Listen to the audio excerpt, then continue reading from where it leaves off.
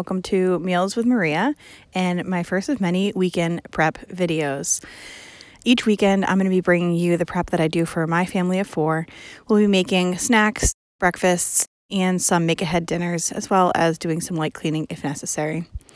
Today, I'm cleaning out my fridge and making some zucchini bread, 2-ingredient pumpkin muffins, a fall chicken salad, and some breakfast wraps.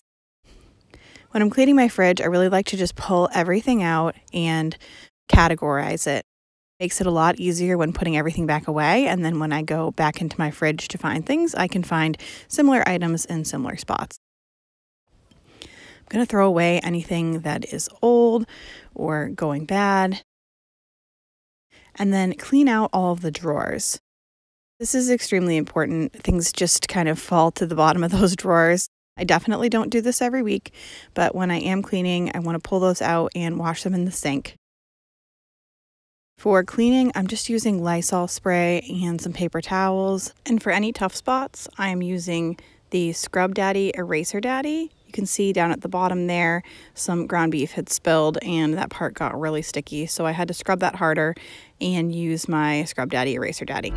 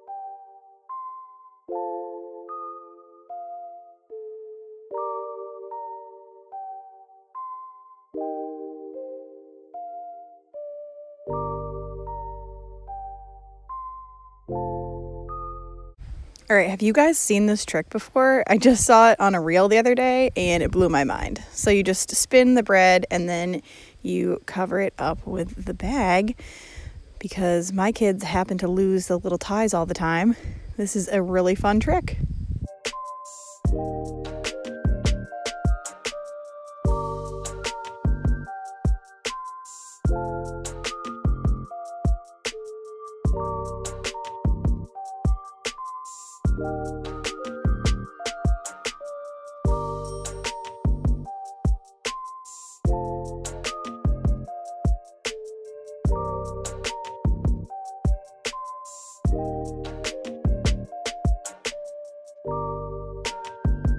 Overall, I was really happy with how the fridge turned out.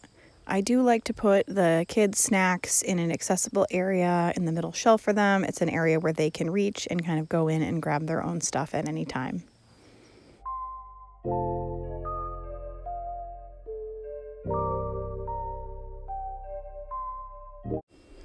When I'm looking in my fridge, I found a bunch of things that were snacks that the kids hadn't eaten. I had these energy balls, but they were kind of wrapped up and no one could really see them.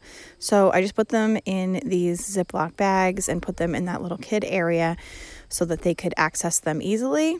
And I'll tell you, they went wild for them. They just didn't know that they were there. Sometimes you just have to wrap things in a visible place for your kids to see them to make sure that they eat them. They were gone in like 2 days. I also have a video on how to make these and I'll post it below. I really love cleaning my fridge out on the weekends because I can find things that I can make other things out of. So I had this chicken breast I just made a couple days ago, and honestly, I probably would have forgotten about it had I not cleaned out the fridge. But I decided I would make a autumn chicken salad with golden apples as a lunch option for Dan for the week.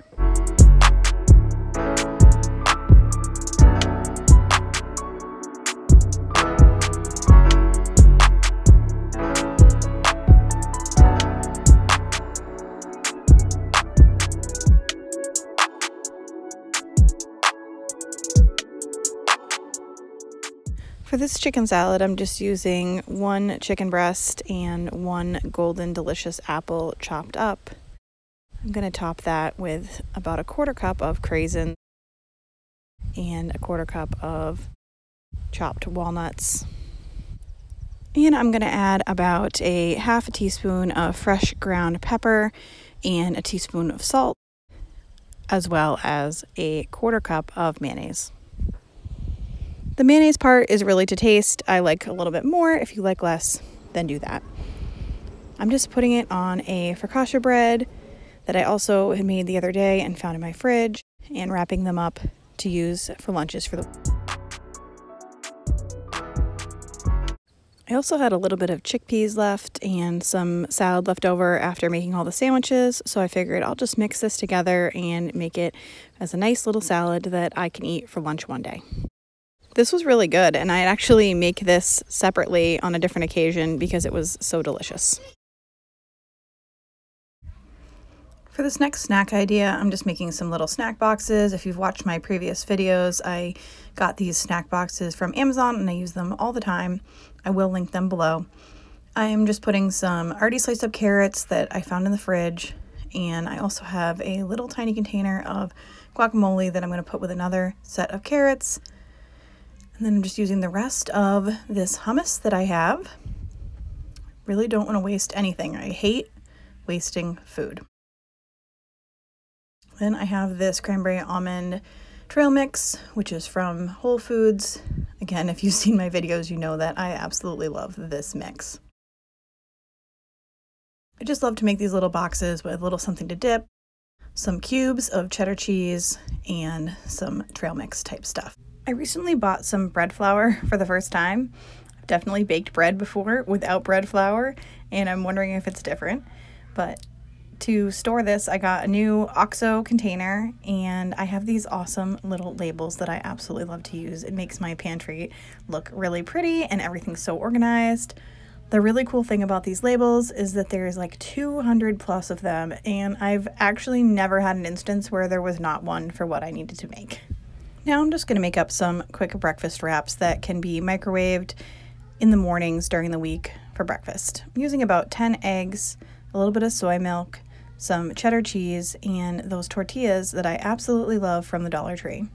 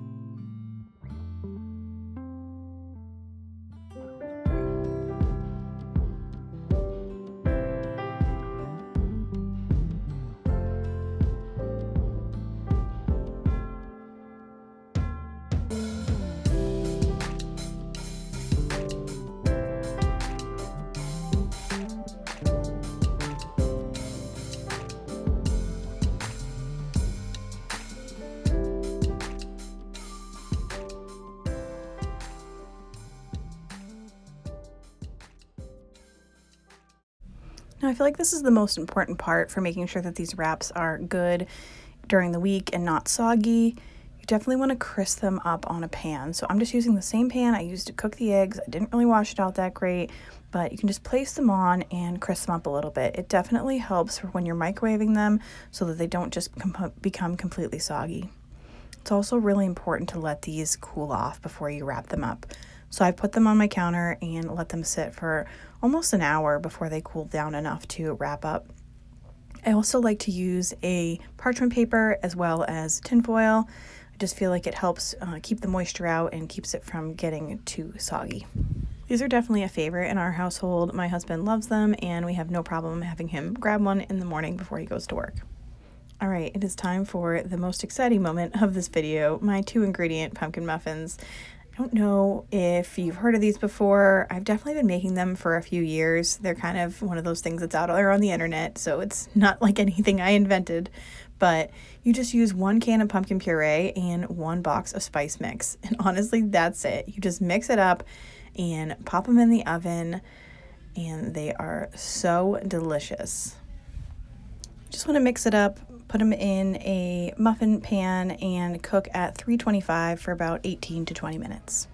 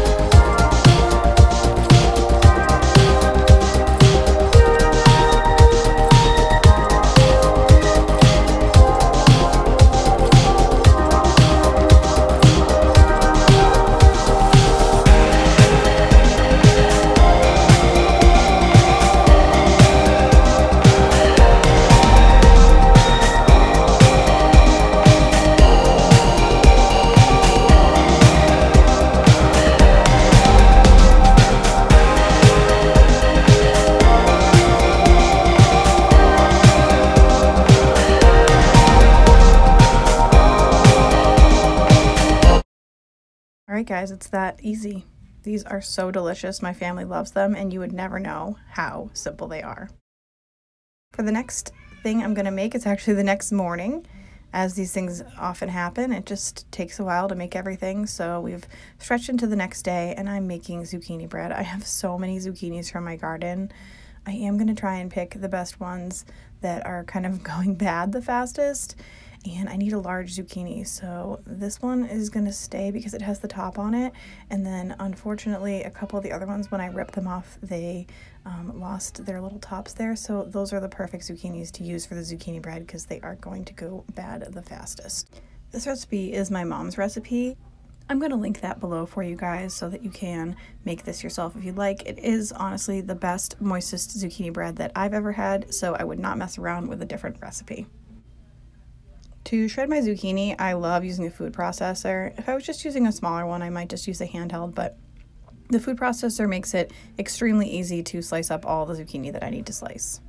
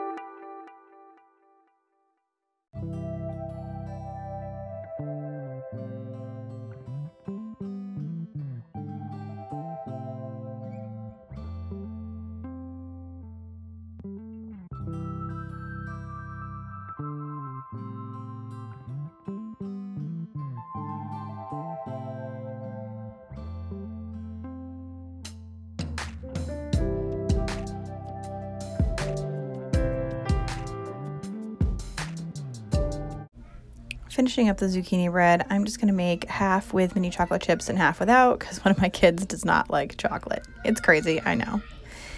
And that is pretty much it for today. We're just going to make that last zucchini bread. I really just wanted to tell you guys that I appreciate you watching the video so much, and I'm hoping that this can be a helpful tool to get you some ideas for breakfasts and lunches and increase your productivity and make you feel like a complete rock star for the week ahead. So if you like this video, please subscribe and hit the notification bell.